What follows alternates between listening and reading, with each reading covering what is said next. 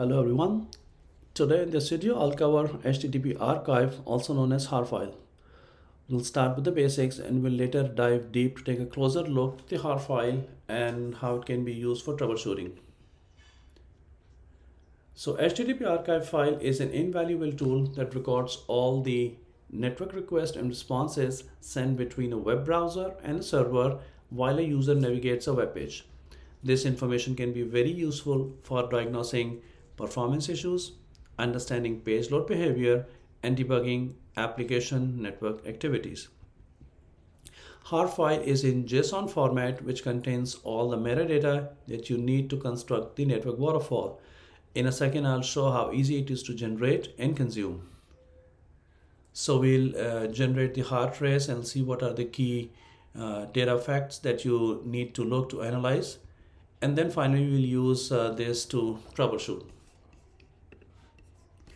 So in Google Chrome, under More Tools, start the Developer tool. Let's go to a website. And as you can see that it generates the HAR trace as the page loads.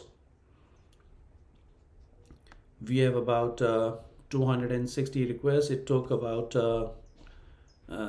almost 18 seconds to load. So let's download the trace and open the trace file here.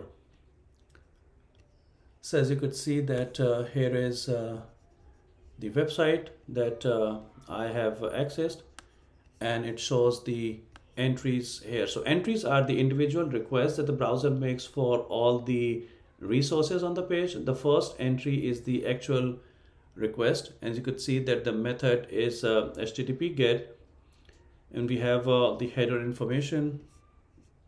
We also have the cookie information, which is all the information about the cookies sent and received during the HTTP transaction, and also the details about the caching behavior. So if you scroll down, this was all request, and then under the response you'll see the HTTP code 200, which means that this request was succeeded. So let's copy this JSON code, and we'll just stick in the code here, and we'll do some more analysis. So you could see that you get the visualization of all the data of exactly what happened in the browser, how long it took for, say for example, for DNS, for SSL, and you can expand and see the details of the request and response header. So it's quite useful to analyze the page load and the other useful information that can be used for analysis and troubleshooting. So now let's switch and troubleshoot a scenario where HAR file can be helpful. So I have in my Zscaler an inline DLP policy that is set for using this engine to block and the ServiceNow engine. So if I go and check my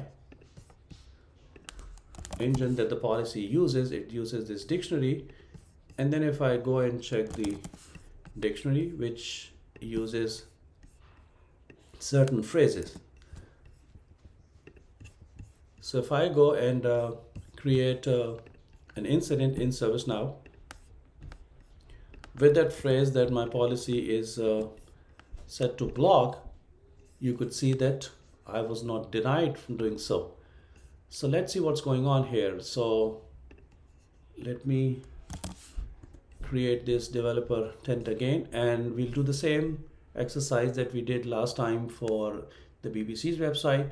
So I start the HAR trace, I create the incident, and I know that this will allow me again, but I'm redoing because I can generate the trace so that I can analyze. So let's see, let's download this trace here, and we will then use the Google HAR analyzer to look at this trace. So these are all the activities. Let's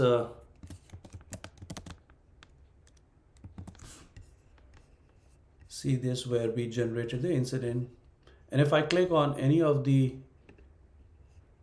activity here on the right side, you will see the details. So when I created this incident, I see that the content type shows that it has a URL encoded data.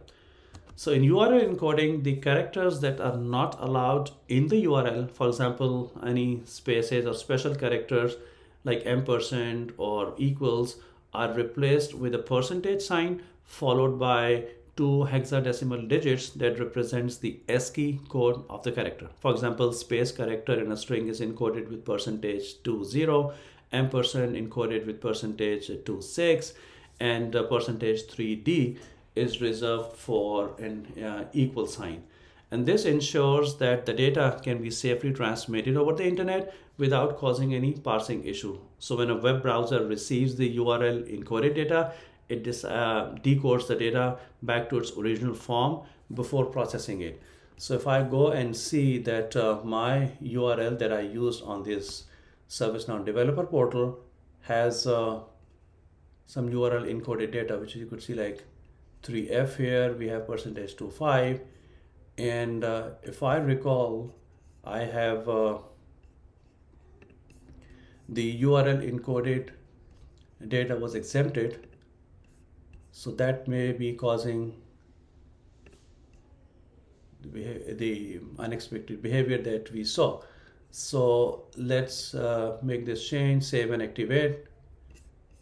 And then we'll go back and generate the new incident. And this time you see that we get the expected result.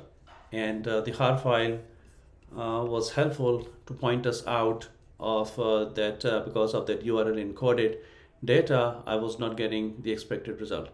So hope you find the contents presented in this video useful. Let me know if you have any questions. Thanks and have a great day.